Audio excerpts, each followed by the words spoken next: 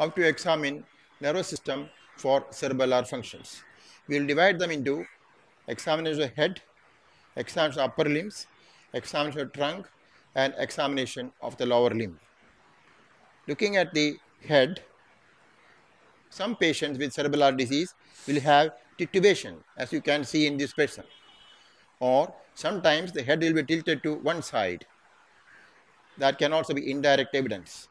Third thing, you are going to elicit nystagmus in this patient, for which you hold the chin and fix it, ask him to look at an object 1 meter away from him and ask him to follow.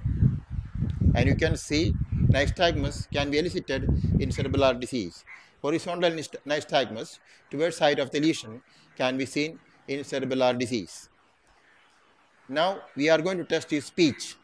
We'll ask him to speak a couple of words which can bring out cerebellar signs. Say British Constitution. British Constitution. Thiruvananthapuram. Thiruvananthapuram.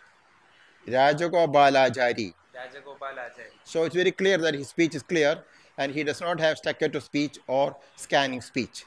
Now we are going to test his cerebellar signs of the upper limbs. To start with, we look at the tone, distally, proximally, and all other muscle groups symmetrically and see whether there is any difference. Number 2, I will try to do what is called as adadiakinesis. Do like this very fast and you can see symmetry, asymmetry, or the rapidity with which it is done. Then we are going to test his what is called rebound phenomenon.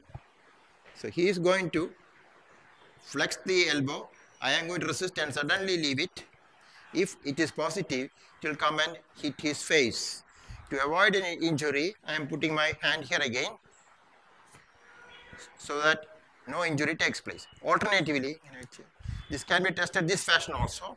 You give resistance, suddenly give way, and the limb goes up. This is safer in the sense it will not hit your face.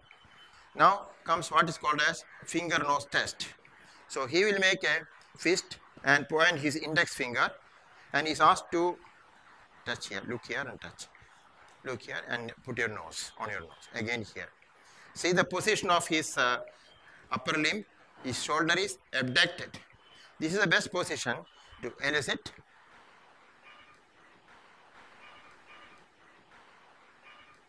in this position. Even minimum amount of intentional tremor, past pointing can be recorded. So if the shoulder is abducted and maximally extended, you get the cerebellar tremor or intentional tremor. As you reach the target, you get maximum tremor, and in between tremor is less. Now comes the examination of the trunk for cerebellar disease. So sit without support and see what happens. A cerebellar patient will be having ATAXIA. He will tend to fall. When he sit like this, he will not be able to move. Then comes to the examination of the lower limbs. We have a couple of things. He is relaxed and sitting here. I am going to tap his knee joint. You can see that his leg is going forward once and then stops.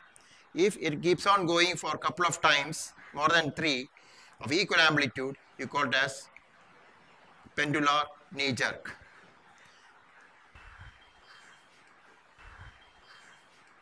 I am going to test his tone of his lower limbs. As before, I can test tone of his lower limbs. And now I am going to ask him, just like the finger nose test, we are going to do test here. Put your heel here. This is called heel knee test. He is putting his heel on the shin and dragging it downwards towards the foot, and it goes other side. It goes very smoothly. Heel knee test. So this is also a sign of cerebellar disease. So there is a tone, there is a pendular knee jerk, heel knee test. Now we are going for cerebellar gait. Cerebellar patients cannot walk in a straight line, but for minimal cerebellar signs, you do the tandem gait. Tell the patient to walk in a straight line with heel just in front of the toe. Same time taking care, you protect the patient that he does not fall. This is how we look for tandem gait. So summarizing the cerebellar signs, we look at the head, we look at the upper limbs, trunk and lower limb. Thank you.